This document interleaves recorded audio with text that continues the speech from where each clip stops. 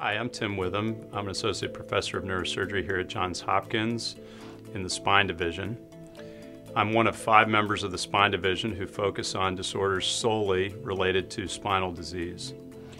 My particular interest involves degenerative problems in adults, including adult degenerative deformities.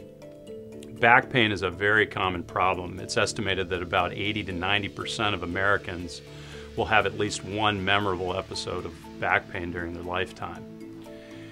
We always try to treat back pain and disorders related to degenerative problems in the spine with non-surgical approaches first: medications, physical therapy, pain management, sometimes with various types of spinal injections.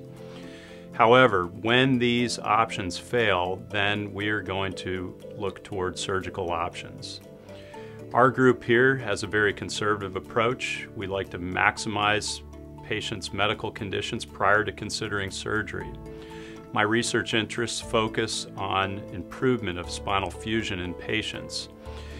We have laboratory models where we test ways to improve the ability to fuse the bone in spinal disorders, which is directly translatable to patients and their surgical disease.